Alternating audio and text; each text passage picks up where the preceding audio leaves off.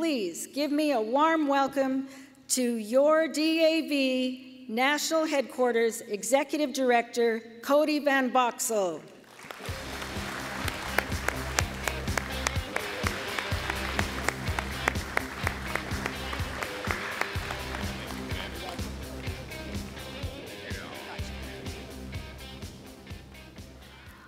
All right. OH. There it is. All right, thank you, Commander, for your introduction and leadership over a very eventful term at DAV's helm. And thank all of you for coming. As an organization of people who share common experiences, tell me if this story resonates with you. A new general arrives on base to take over as commander. As she tours her new home, she sees two young Marines guarding an obscure bench under a shade tree. When asked what they're doing, they tell her their vigil is part of a long-standing base tradition, but they aren't sure what's behind the tradition. She asks the outgoing commander about it, and he tells her he has no idea when or why the bench became a duty assignment. But he wasn't going to be the one to mess with tradition. So she calls the commander before that, and the commander before that, and the commander before that. No one knew. Finally, she reached out to a sergeant major who had been stationed at the base 20 years prior. She asked him, "Sergeant Major, we've had two Marines on permanent detail guarding an obscure bench near the parade deck for as long as anyone can remember. Do you know why?" Sergeant Major was shocked. "Ma'am," he said, "are you telling me that paint is still wet?"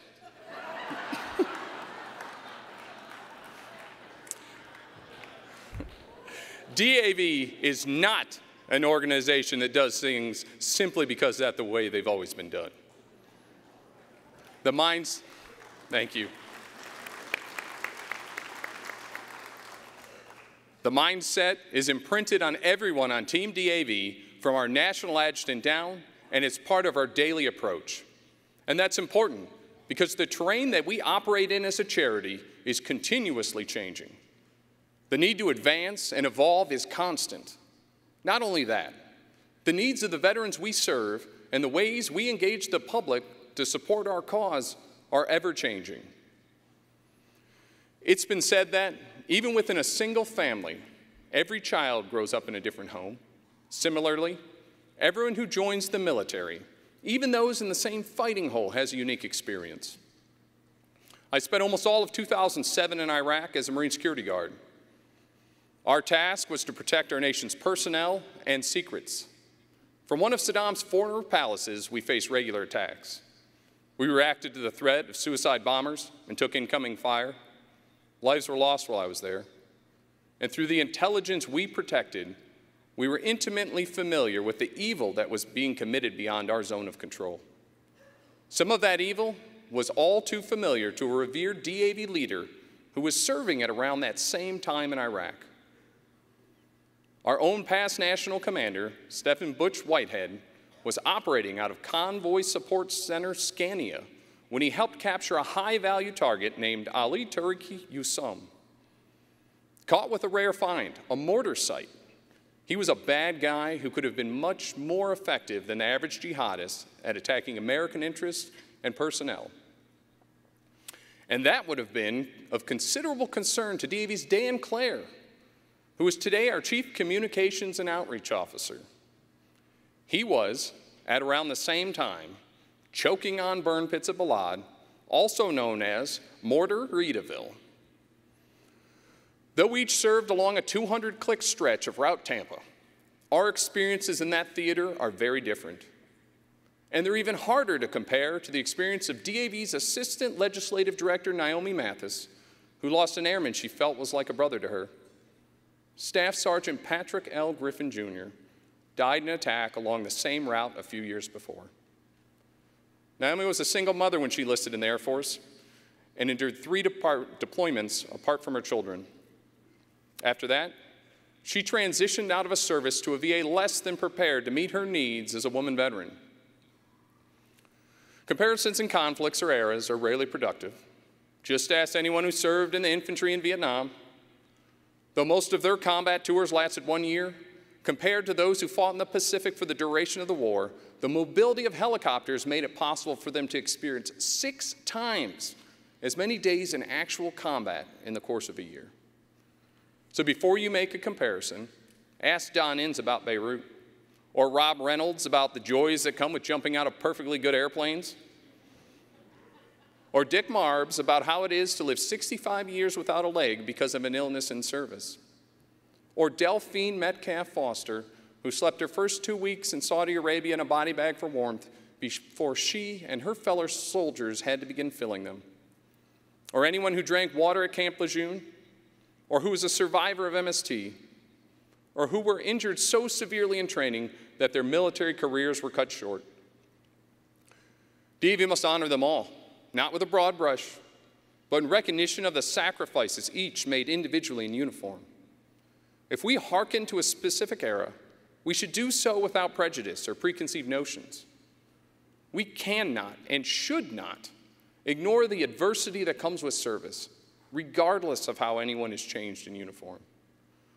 But we also must make every effort to understand the experiences of the veterans who serve of all eras, including those called to intrepid duty in extremely perilous situations.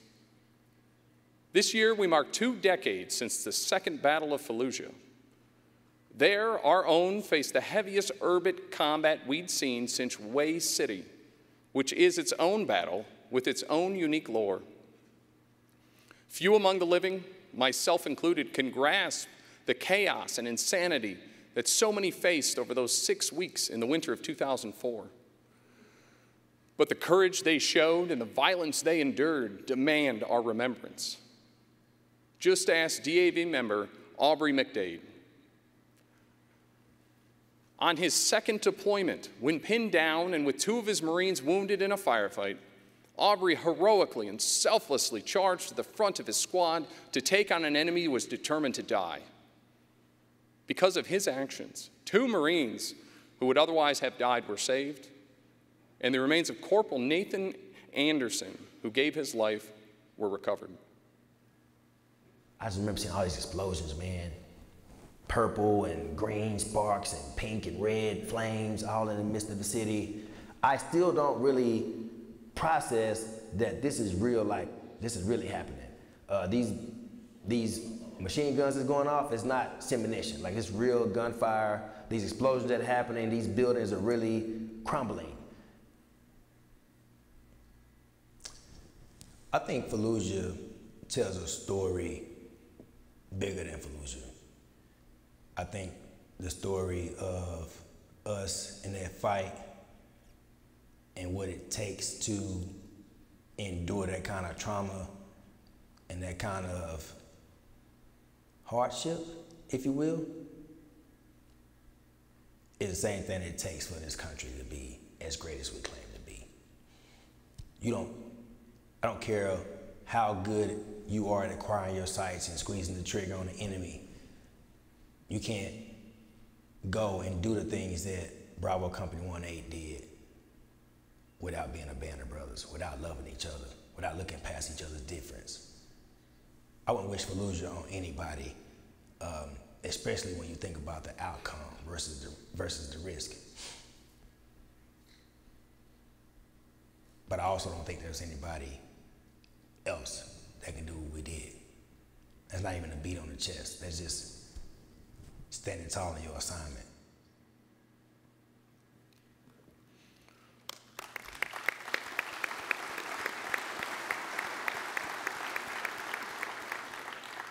Aubrey received the Navy Cross for putting himself in harm's way to save his brothers.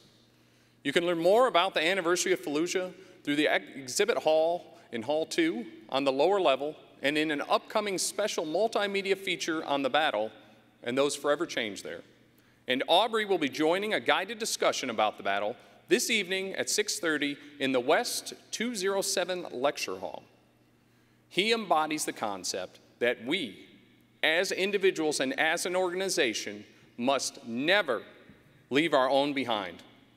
To do that,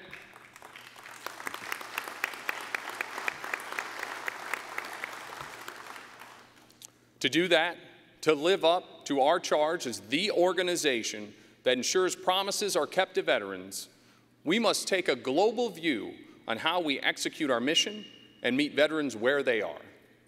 We must do the same with our volunteers and donors. This year, we held our first National Community Impact Day. The thought behind the project was to set aside a day to engage our members and re-emphasize the importance of DA volunteerism. Fortunately for us, when he's not capturing high-value targets in combat, past National Commander Butch Whitehead is one of the people leading volunteer initiatives.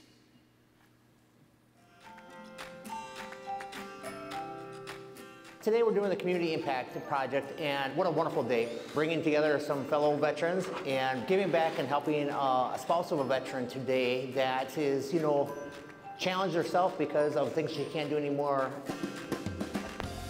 and helping her do some of the projects around her house here. This has been an absolute gift that I'm getting today with all of these wonderful people.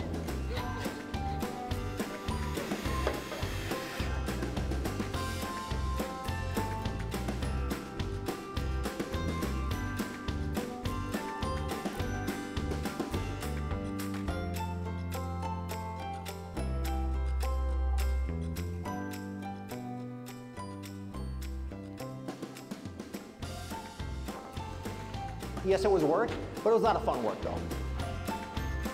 Thank you, thank you, thank you. And the best part of this whole project is I didn't have to ask. It's just made such a big difference.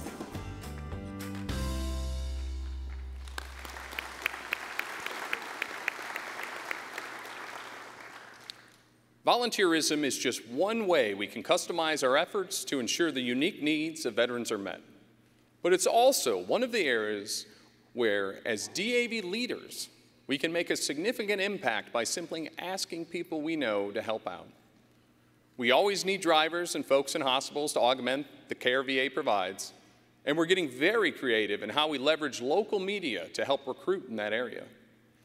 But beyond our next Community Impact Day in April during National Volunteer Month, we should look at the local Veterans Assistance Program as a cure-all for leveraging the unique abilities of interested volunteers and fulfilling special needs that would otherwise go unmet. Barry spoke yesterday about membership, and I don't need to belabor any of the points he made, but I do want you to know that we're doing more and applying more strategy than ever before in our history to recruiting people to join our ranks.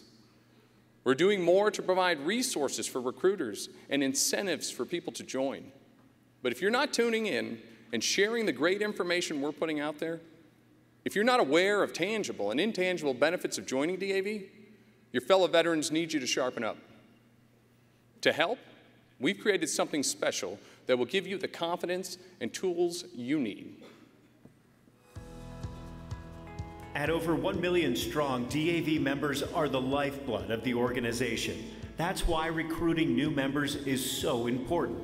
Your ability to get your fellow veterans to join DAV takes continued familiarization with all facets of our mission and life-changing services. The DAV recruitment resource is designed to help set you up for success. You can find digital and printable versions of the recruitment resource on DAV.org. For quick access to the recruitment resource, save a link to the home screen of your phone or tablet. When time is short, start with the elevator speech. It's a concise overview of the importance of a DAV membership. The rest of the guide is designed to answer potential members' most frequently asked questions. The digital version provides links to web pages, forms, videos, and other resources, while the printable version has a QR code that veterans can scan to pull up links to those same items. Don't forget to give potential members your Recruit a Warrior link or QR code to easily sign up from their own device. DAV is always looking to add new members, and with your help, we will continue to help keep our country's promises to the men and women who served.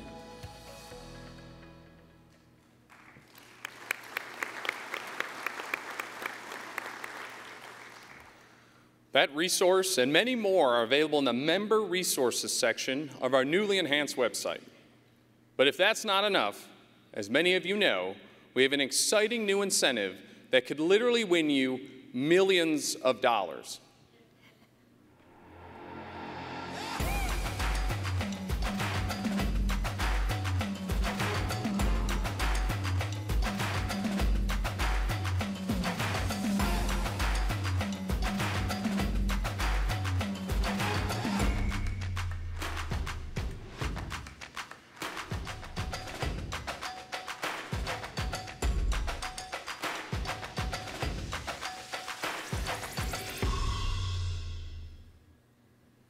All right, I know what you're thinking. I said millions of dollars.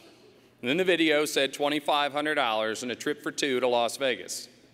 Well, this contest will give you almost a full year to cash out all your change jars and pool your money. The millions you could win is then up to you and your luck at the casinos. I suggest you put it all on red and let it ride.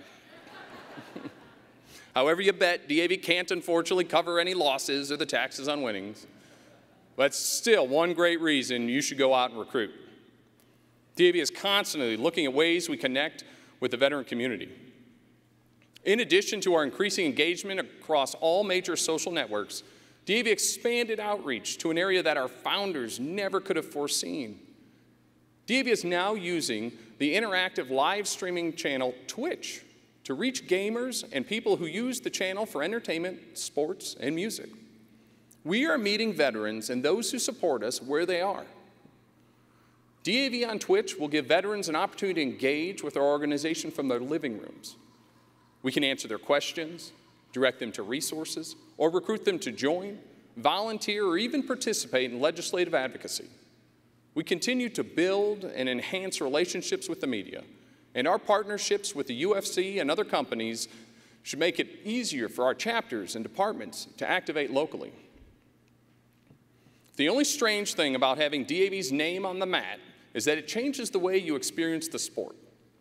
Instead of cheering on a fighter, I find myself hoping that whoever ends up getting pounded out on the mat does so near, but not covering, DAV signage.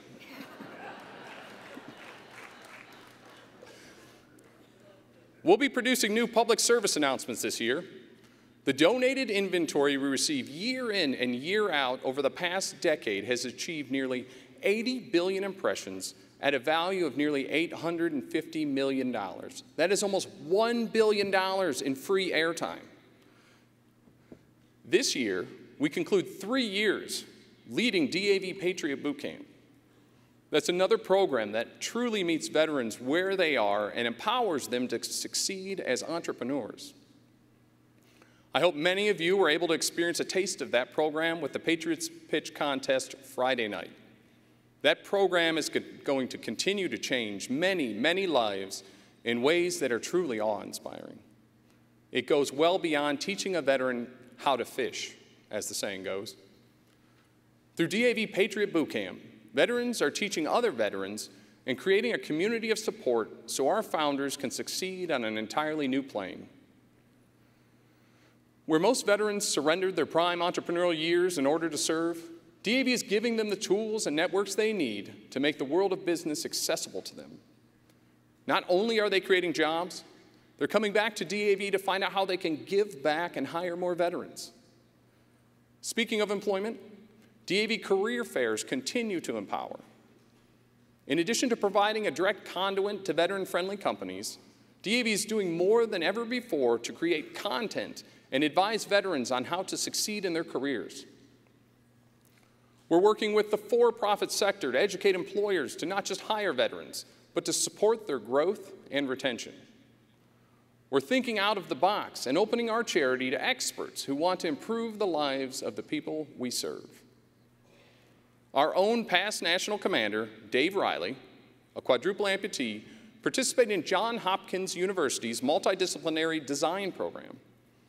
Working with students who will be some of the top engineers of their generation, Dave collaborated to help with the design of waterproof prosthetics with the hope that it would enable arm amputees to perform basic hygiene procedures autonomously. In addition to the prosthesis, which they named Remora, an integrated and self-contained bath system called the Barrel Solution was proposed, which would provide sponges for cleaning, rinsing, and air drying. And anyone who knows Yvonne Riley can agree, while Dave benefits from increased independence, she would get the respite of a peaceful cup of coffee while he's in the Dave washer.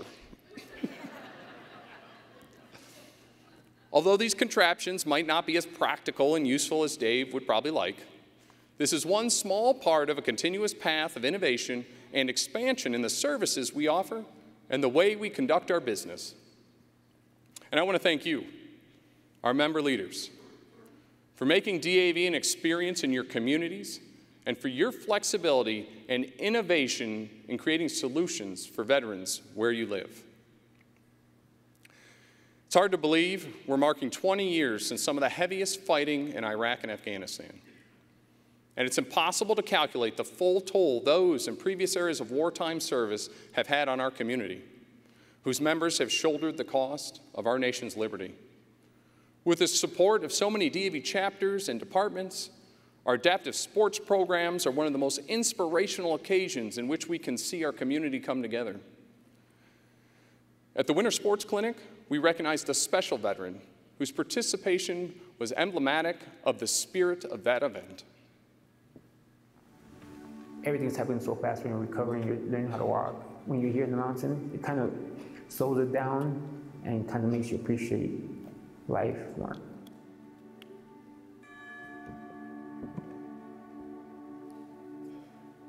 Artillery rounds landed close to where I was, which actually resulted in a Humvee that was nearby, close to the exploding. Shrapnel penetrated the back by my right ear, and they pretty much traveled from the back, they stopped right in my right frontal lobe, causing me to obviously have a traumatic brain injury and be paralyzed from my left side completely. I was in a coma for 2 months. So I thought I was dreaming. I could process everything. I could hear people talking. I couldn't talk. They didn't think I was going to recover. Or at least they didn't think I was going to walk, talk, or be independent at all. Fortunately, with the VA and other help, I was able to recover and get some type of independence back.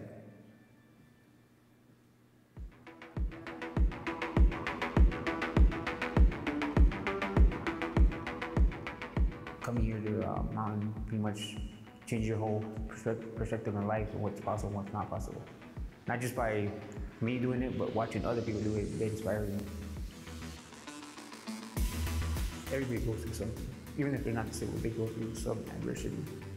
So seeing people out here in the mountain is pretty inspiring.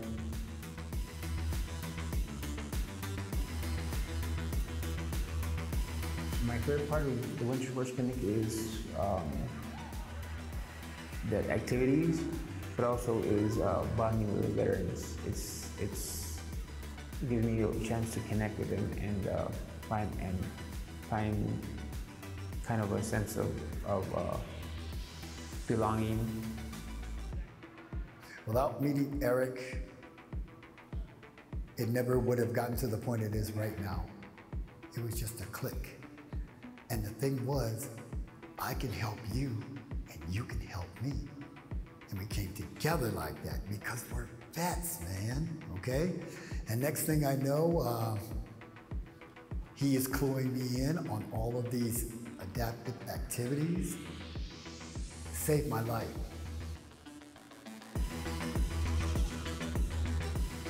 What I would like to do is help people that are going through experiences that I went through, because it's pretty difficult. I try to say, like, don't take that as that's what you're gonna get. Like, I was given the same way, like, I'm never gonna do this, and look at me now.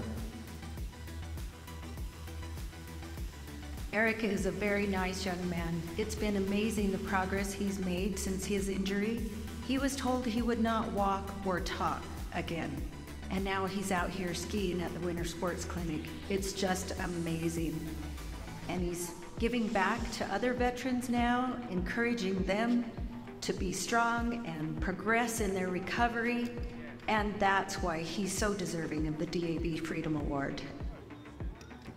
Skiing brings a new sense of purpose to your life. Like, I can do a lot of things I enjoy being active, obviously with the help of professionals, but it's still, it is at least something to look forward to every year.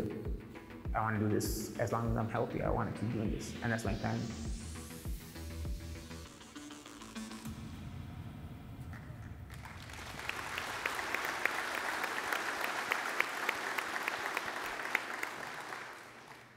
Eric Castillo paid a tremendous price while defending our way of life. This year, he marks his 20th Alive Day. And while his story showcases the resilience and potential of veterans in our community, he also reminds us of the foundation we stand upon as inheritors of DAV's legacy. From the equipment he uses in the video to the healthcare system he relies on for rehabilitation, and on into the benefits he's earned and the life he's able to lead decades after sacrificing so much for our nation. All of this is possible because we, as a band of brothers and sisters, have fought for more than 100 years to ensure our own are not left behind.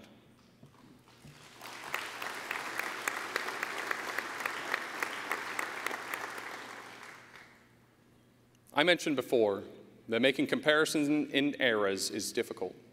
But in this case, I want to make a special shout out to the veterans of a particular era who gave my generation the welcome home that they never themselves received. If you're a Vietnam War era veteran and you're able, will you please stand up or raise your hand and remain standing for just a moment?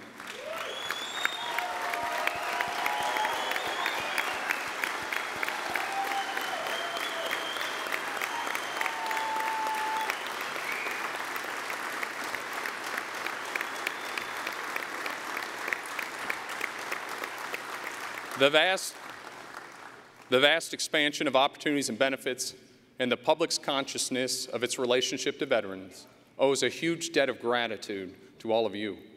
It wasn't that long ago that I returned home, dusty, tired, and dirty. I vividly recall the group of Vietnam-era veterans that met our plane in Atlanta and welcomed me home. Thank you for your leadership. Thank you for helping everyone here achieve a larger measure of success than at any time in our nation's history. Madam Commander, this concludes my report, and I humbly yield any remaining applause to those that were just standing and welcome them home.